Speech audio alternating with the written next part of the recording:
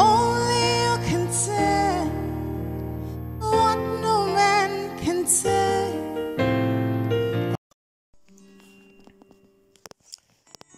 Good morning, good afternoon, good evening, everybody. All the students of Universal Church of God, a church for all. Well, wherever you are watching us or you are following us, your humble servant, Pastor Victor Makonda of Universal Church of God, a church for all. First of all, I'm going to apologize because of the delay.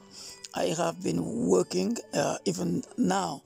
I'm just forcing myself to catch up because I have been very busy. I'm still very busy. It's not easy for me because my wife also is working, the one who's supposed to translate. But by God's grace, we are there and trying to do our best to do the work of God as well. So we are going to talk about our 60-second lesson, which is going to talk about the millennium, which I taught already since 2019 during the first confinement. And so I'm just going to include it in the ministry school, but I'm going to summarize it because you know everything, and I'm gonna post later. I did it already. I post all the videos that I spoke about millennium and the second coming of Jesus Christ. I did my best to talk about it. But first of all, we are going to pray, and then I'm gonna summarize the millennium for you to know it and to be able to teach it. Father, we give you praise and we thank you for this opportunity. We want to talk about you. Holy Spirit, come and let's teach together, because without you I am nothing. Come and grant us good understanding for this lesson. In Jesus' mighty name we pray and we say amen. Hallelujah. So I decided, because last time I didn't talk about the 75 days of that Daniel is talking about in the book of Daniel chapter 12. I didn't talk about it. I'm going to start speaking about the millennium by explaining the 75 days, the first 75 days of the millennium. I'm going to explain it briefly, and then I'm going to talk about all the events which are included in the millennium and the characteristics of the millennium and the temple of the millennium, and also I'm going to talk about the government of the millennium briefly, for you to be able to have at least all the headlines or the subtitles of the millennium, and to be able to teach them. Hallelujah. So first we are going to read Daniel chapter 12. We are going to read Daniel chapter 12, verse 7, verse 9, and verse 12, for us to understand the 75 days of Daniel. Although you have been, I think you heard about it, but you don't know the meaning, because when we're gonna read Daniel chapter 12 from verse 7 to 12, then you are going to understand that this period of the first 75 days are are divided in three are divided in three periods of times. The first period is 3.5 years of the Great Tribulation. Meanwhile, the second and the third periods have got 75 more days. You see? And then at the end of the chapter 12, you're gonna read it. It's also well explained. In fact, let me read it right now for you to understand it clearly. It's also well explained in French. I explained it very well in French. Let me read it for you. So now look where the three periods of the 75 days, as it's described in the book of Daniel, chapter 12, from verse 7. Look at the first period. And I heard the man clothed in linen, who was above the waters of the river, when he held up his right and his left hand toward the heavens, and swore by him who lives forever that it shall be for a time. Listen now very well. I start speaking about that 3.5 years, that it shall be for a time, times and a half a time, or 3.5 years. You see, it's well said here in Daniel chapter 12 verse 7. And when they have made an end of chattering and crushing the power of the holy people, all these things shall be finished. You see, this is when we are talking about the 75 days of Daniel. So it means that they're gonna be 3.5 years. That is the first time. And later he said times and a half a time.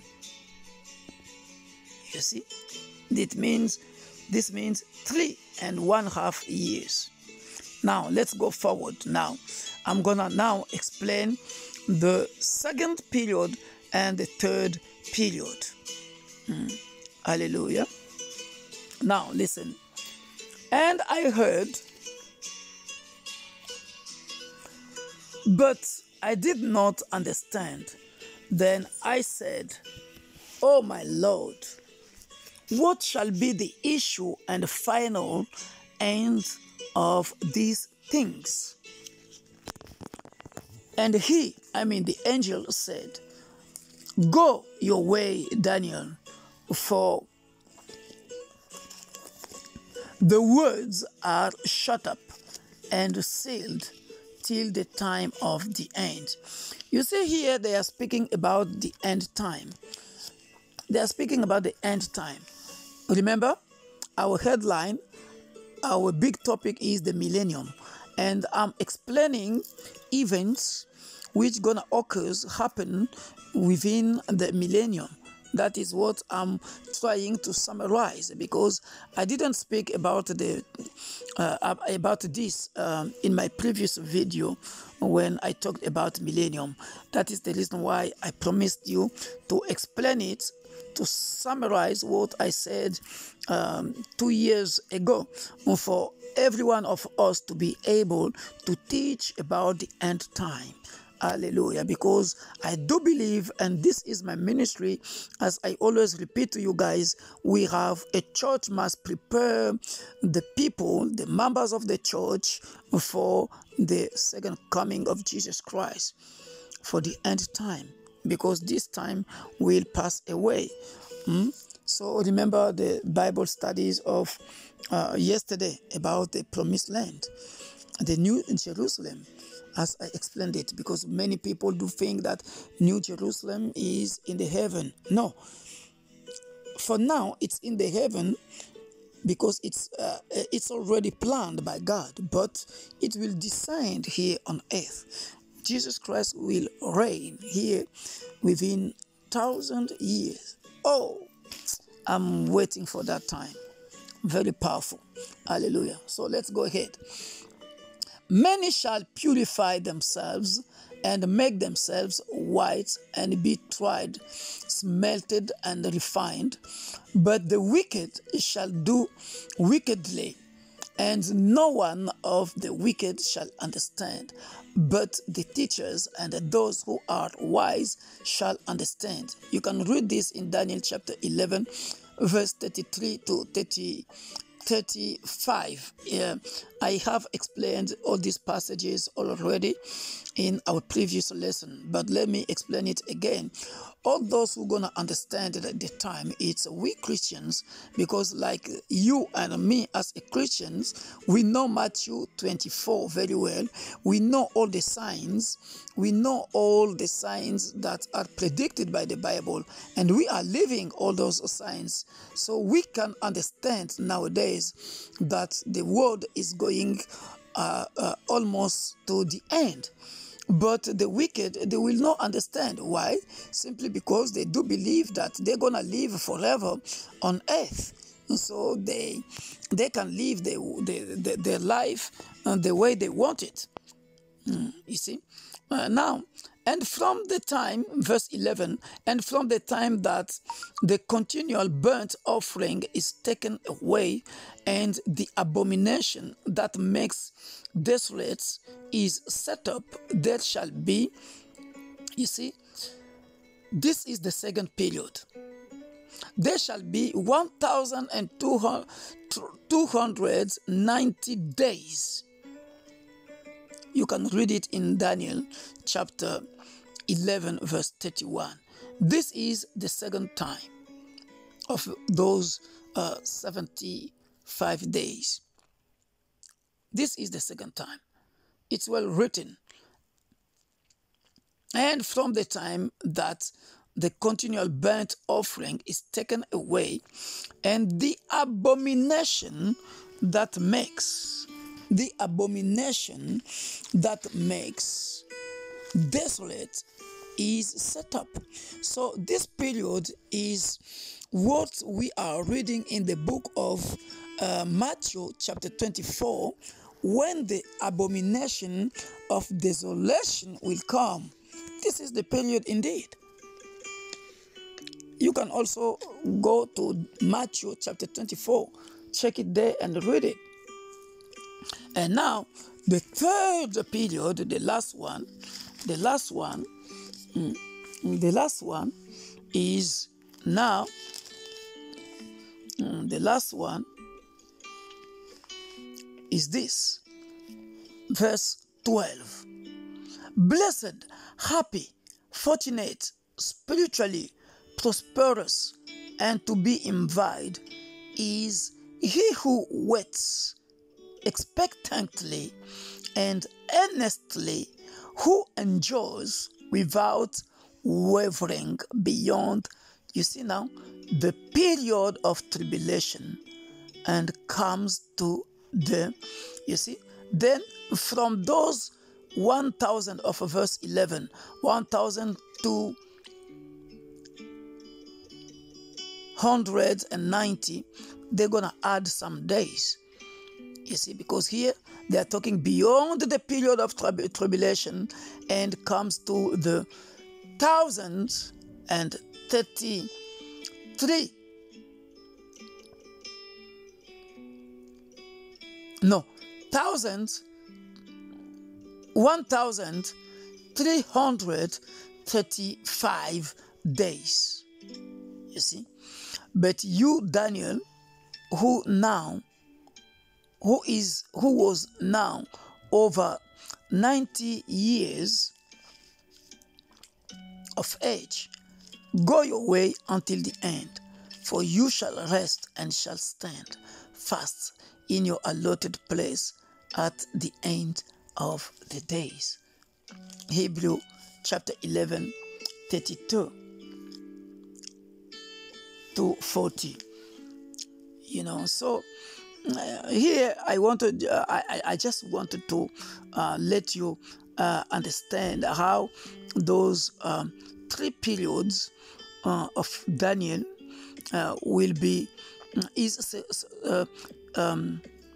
described in the Bible, for you to know that it's divided in 3 periods. You see, so you can read it in the book of Matthew chapter 24 verse 15. So I think I have tried to do my best to explain it very well. So the first period is going to have 1,260 days, which is going to be achieved during the period of the destruction of the beast, according to Daniel chapter 7 verse 25, as we read it also in the book of Daniel chapter 12 verse 7. So that period is corresponding to the period of the Great Tribulation. And then the second period is what we just read in Daniel chapter 12 verse 11, which gonna have 1,290 days, as it's described in the Bible. We call it a period of abomination. And the last period is that period of 1,335 days. It's like they have added 45 days, because if you do 1,335 minus 1,290, you have 45 days extra, which is going to explain the promise as it's said in the Daniel chapter 12, for you to know how those 75 days that Daniel spoke about, but just reminding you that we Christians, the church is not, that is my point of view, because there are some pastors, many of us, they don't, they never read this chapter very well, and they are not able to explain all this we are living nowadays on earth. As they are not able, so they don't believe. But this is the way we're supposed to explain it. Millennium is real. That even was the title of my lesson. Millennium is real. Jesus Christ will come for the second time to reign here on earth. Hallelujah. So, which are the events which are included in the millennium? The first one is the judgment of pagans, the Gentiles, in the valley of Jehoshaphat. Remember what I explained to you last time. And the second event is the judgment of the Jewish, who will enter to the millennium. Hallelujah. Remember, I gave you all the kinds of judgments, because do not be deceived by all those who are talking evil about Jerusalem. Jerusalem was, as Donald Trump said again, that he made it a capital of Israel. All this is showing us the end time, that Jesus Christ is coming soon, because they have to recognize Jerusalem as a capital of Israel. Hallelujah. And another event is going to be the building of the new temple, because now for all those who are following or watching TV, if you are following Al Jazeera, for instance, or I-24, we have a channel here called I-24. I do follow it from time to time because it's an Israel channel. Now, why Jesus Christ is going to build the new temple? Because that temple of Solomon now is occupied by Muslims. It's occupied by Muslims, So Jesus Christ is going to destroy it and build another new temple. And then we're going to have a new government under the leadership of Jesus Christ, because he is the king. He's coming to reign. And then they're going to distribute portion of land to the tribes of Israel. That is what you're supposed to know. I'm just summarizing the millennium up, how it's going to be. Hallelujah. And now, let's talk about the government. That government's going to be a theocratic government. I think all of us, we know what we call a theocratic country or theocratic nation. Theocratic nation is a nation or a city, a country that is led by, let's say, a religious government, because that government's gonna be led by Jesus Christ as a king. So during the millennium, the government is going to be a theocratic government led by Jesus Christ as a king. And the 12 apostles, this is the second aspect, the 12 apostles will reign with the 12 tribes of Jerusalem, of Israel. We can read it in the book of Matthew chapter 28. I think you all know it. Let us read it anyway. Matthew chapter, I just want to demonstrate it somewhere in the book of Matthew chapter 19 verse 28. We're going to read it for you to know and to be sure that the 12 disciples, they're going to lead with Jesus Christ. And Matthew chapter 19 verse 28, Jesus said to them, "Truly I say to you, in the new age, I mean the messianic rebirth of the world, when the Son of Man shall sit down on the throne of his glory, you who have become my disciples, sided with my party and followed me, will also sit on 12 thrones and judge the 12 tribes of Israel. You see it? So the 12 disciples are going to judge the 12 tribes of Israel. And then all the saints gonna resurrect, and they're gonna lead, they're gonna reign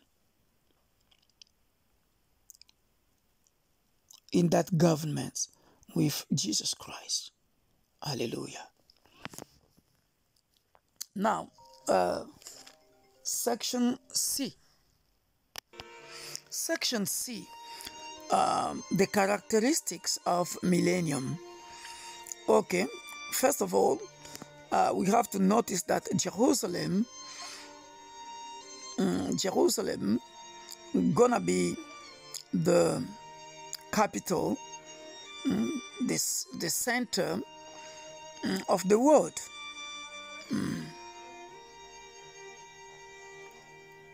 The New Jerusalem, you can read it in the book of Ezekiel, chapter 48, verse 35. Jerusalem gonna be the new center of the world with a new name, Jehovah Shammah. Jehovah Shammah, which means the Lord is there. Hallelujah.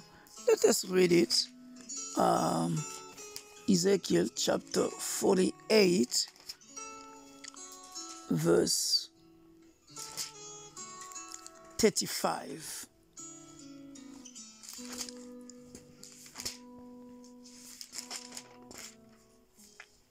Look what it's written. The distance around the city shall be 18,000, 4 times 4,500 measures, and the name of the city from that day and ever after shall be, the Lord is there. The Lord is there, which means Jehovah Shammah. Hallelujah. It's also well described in the book of Revelation, verse 21. No, chapter 21, from verse 12, 13, and 16. You can also read it. Hallelujah. And Satan, the second aspect of the millennium, of the characteristics of the millennium, Satan is going to be imprisoned for 1,000 years. This one I have explained it already in my video.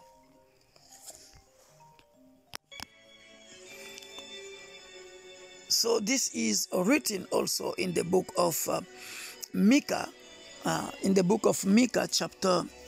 chapter 4, from verse 1 to 3. It's written, but in the latter days it shall come to pass that the mountains of the house of the Lord shall be established as the highest of the mountains, and it shall be exalted above the hills, and the people shall flow to it. Hallelujah. Praise God. And many nations shall come and say, come, let us go up to the mountain of the Lord, to the house of the God of Jacob, that he may teach us his ways, and we may walk in his paths. For the law shall go forth out of Zion, and the word of the Lord from Jerusalem. And he shall judge between many peoples, and shall decide for strong nations afar off. And they shall beat their swords into plowshares, and their spears into pruning hooks. Nations shall not lift up sword against nations, neither shall they lead war anymore, as we read in the book of Isaiah chapter 2 from verse 2 to 4. Hallelujah. Praise God. This is marvelous. And the sixth characteristics, it's written in the book of Isaiah chapter 33 verse 24. The universal healing we're gonna get during the millennium, we will have universal healing by eating fruits and the trees which gonna be planted along the river, from the throne of God along the river. It's well written here in the book of Isaiah. Let us read it in the book of Isaiah 33 verse 24.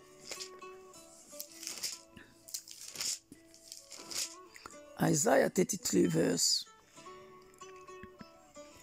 24. And no inhabitant of Zion will say, I am sick. You see, the people who dwell there will be forgiven their iniquity and guilt. That is the reason why I said that we're going to have universal healing. Hallelujah. And if you go to Isaiah chapter 35 from verse 3 to 6, look what it's written. Strengthen the weak hands and make firm the feeble and tottering knees.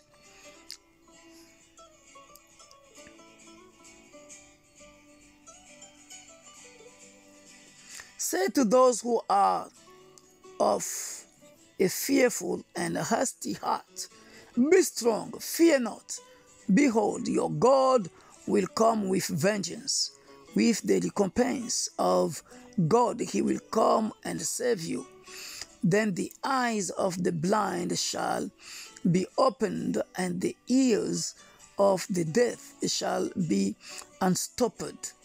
Then shall the lame man leap like a hart, and the tongue of the dumb shall sing for joy. Hallelujah. For waters shall break forth in the wilderness and streams in the desert.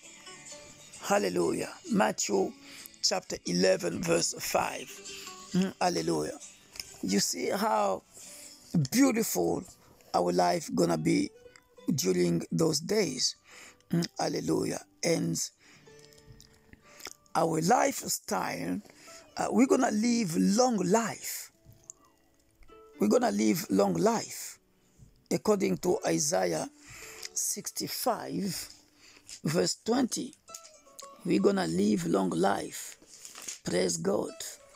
I remember this passage. The youth gonna be 100 years. Hallelujah. Look what it's written. Death shall no more be in it an infant who lives but a few days, or an old man who dies prematurely. For the child shall die at 100 years old, and the sinner who dies when only 100 years old shall be thought only a child, cut off because he is accursed. Hallelujah. You can read it, keep on reading it, and you're gonna find marvelous things there. As I told you, I'm just summarizing up the message for us to be able to talk about the characteristics of the millennium. Hallelujah. They're gonna be increasing. The light will increase. The light of the sun gonna be 7 times increased, and the light of the moon gonna be like the light of the day of today. Hallelujah.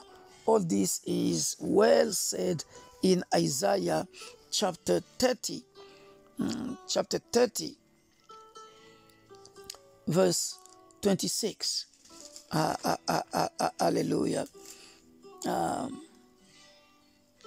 Moreover, the light of the moon will be like the light of the sun, and the light of the sun will be sevenfold like the light of 7 days.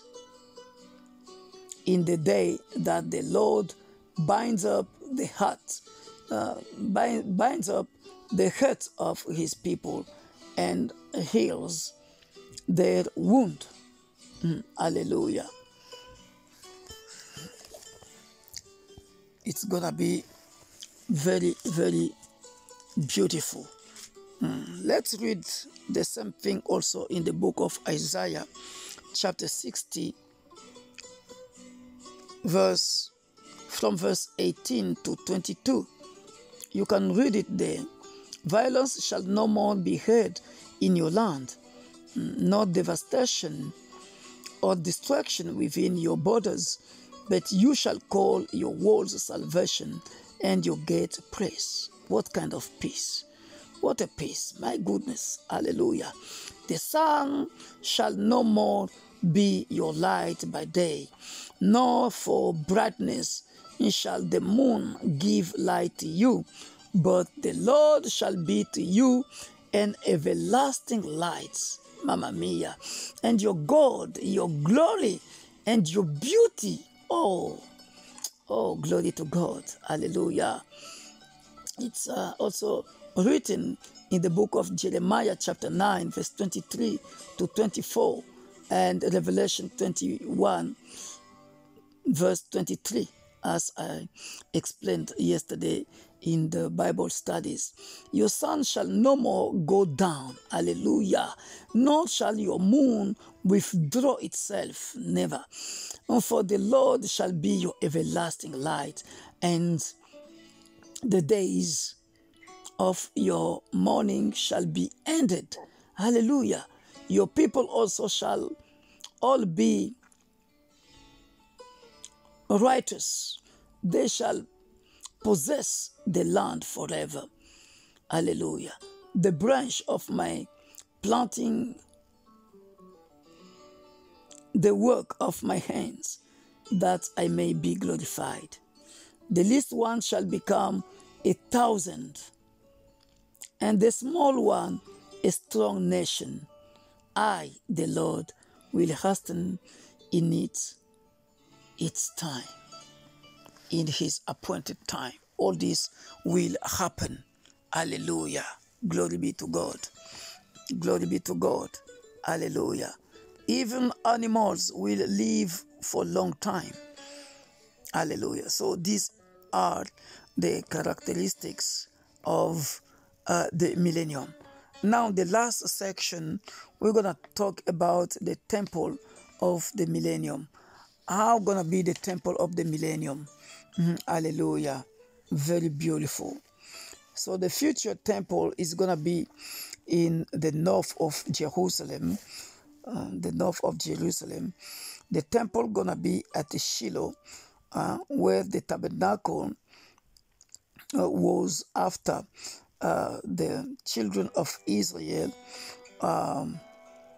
got the promised land within the reign of Joshua.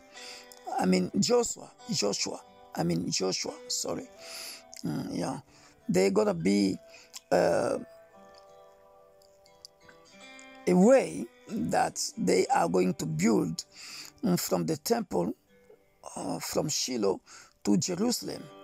Hallelujah. And the headquarters of the government is going to be in Jerusalem. I think I explained it already in the book of Isaiah, chapter 35, from verse 8 to verse 10. You can read it. Hallelujah. And you can read also how the priesthood of Aaron gonna be established with the son of Zedek. We can read it from Ezekiel, chapter 44, from verse 15 to 31. You can read it. I'm just going to introduce it for you to know that in that temple, the Bible is saying, but the Levitical priests, the sons of Zadok, who kept the charge of my sanctuary, when the children of Israel went astray from me, shall come near to me to minister to me, and they shall attend me to offer to me the fat and the blood, says the Lord God. They shall enter into my sanctuary, and they shall come near to my table to minister to me, and they shall keep my charge, and so on and so forth. You can read it to the end. Hallelujah. Hallelujah. So, two parties are going to be observed during the millennium. It's Passover and the party of tabernacles. Hallelujah. Passover without the lamb and the party of tabernacles. And second aspect or characteristics of the temple of the millennium is that the Levites are going to work. They are going to work for God, you know. They are going to work for God. They are going to keep the doors, the gates. They are going to kill animals, for people, you know. And the temple, this new temple, this is the third characteristics. This new temple will not have furniture as it was in the temple of Solomon. No. Just one table for the bread of proposition that symbolized the communion with God, but we'll have only the throne of God, Jesus Christ, who's gonna reign to control all the earth. So in that temple, you know stress yourself like our churches now. You need to buy instruments, buy this and buy that. No, because the glory of God is gonna be enough in that temple. So we don't need furniture in that temple. Only the table of one table, because of the bread of proposition. Let us read it in the book of Ezekiel, chapter 43, verse 7. Ezekiel chapter 43, verse 7. And he, the Lord, said to me, Son of man, this is the place of my throne, and the place of the soles of my feet, where I will dwell in the midst of the children of Israel forever. It's clear. They said forever. Hallelujah. And my holy name, the house of Israel, shall no more profane, neither they nor their kings by their harlotry, nor by the dead bodies and monuments of their kings. Hallelujah. You can continue to read it, and you're gonna see how marvelous gonna be that temple. And we have also the river that's gonna pass by the temple from the gate of the east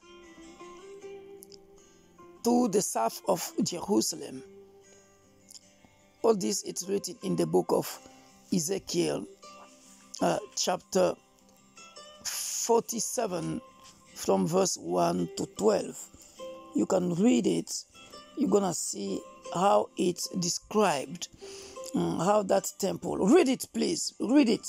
Read it seriously. Read it. Ezekiel chapter 47, from verse 1 to 12. It's very, very powerful. Read it. And Zechariah chapter 14, verse 8. Read them. You're gonna see there how the healing of the nations gonna depend from the trees. The trees.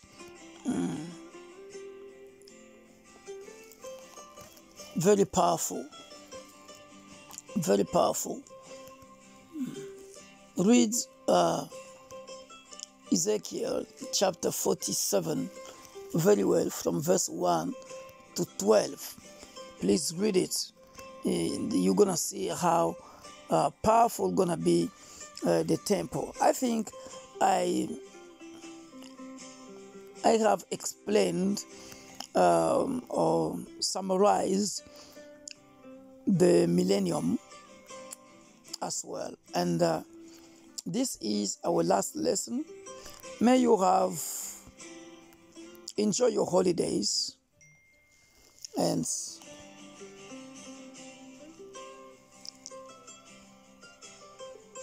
I wish you all the best. In Jesus' mighty name, amen. God bless you. Bye-bye.